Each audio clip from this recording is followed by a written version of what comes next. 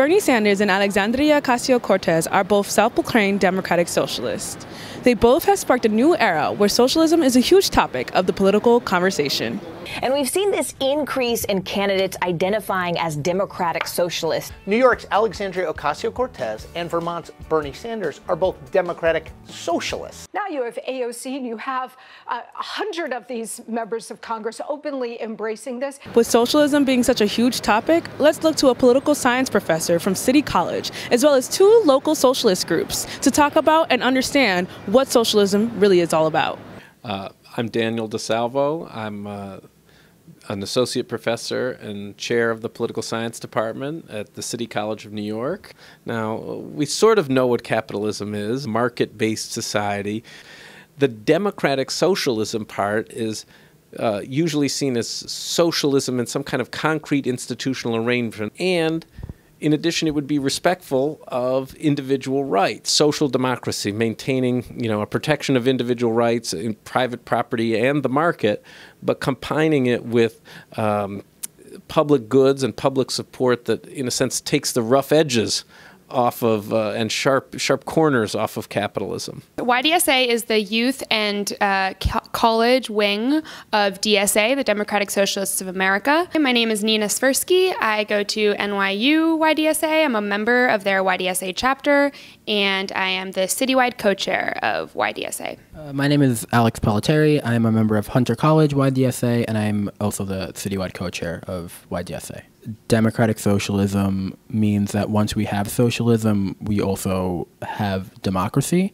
Democracy is very flawed, if it exists at all, under capitalism. We can't confuse democratic socialism with something like a social democracy, which are like reforms within the existing capitalist system. When I say extending democracy to the workplace, I mean that workers' control over the economy is something that we believe in, and that goes further than just expanding the welfare state. We see a lot of these short-term reforms like Medicare for All and the Green New Deal as a way of building up working people's power. I think Bernie's and AOC's policies tend to lean more towards social democratic policies, which, there's a lot of reasons why they may have those. Socialism in America, it would look very different. First, there would not be the American empire that there is today. It would be the workers who are collectively own a business who each get an equal distribution of that business's profits. The PSL is a national socialist political party. We're a Marxist-Leninist political party. We believe that we need a new system, socialism, and that would actually put the power of society into the hands of regular, everyday people instead of the 1%. All right, my name is Monica Cruz. I'm a queer Afro-Boricua organizer from New Jersey. And now I live in New York, and I'm an organizer and member with the Party for Socialism and Liberation in the New York branch. My name is Sophia Weissman. I'm a member of the Party for Socialism and Liberation, as well as the Justice Center in El Barrio.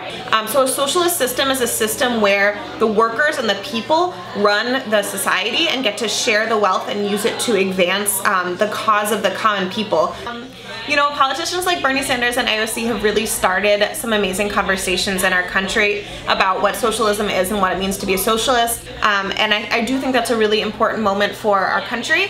Ultimately, though, I think that we really need to look to organizations run by workers and worker power when we think about what it would really mean to create a socialist society.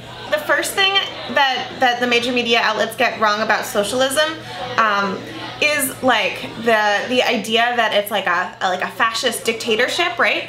But actually socialism is not about that. It's about people, and people actually electing representatives who actually look like them, make the same amount of money like them, work like them, not billionaires and millionaires who who don't represent our voices at all. Whenever we hear about socialism, it's in a negative way.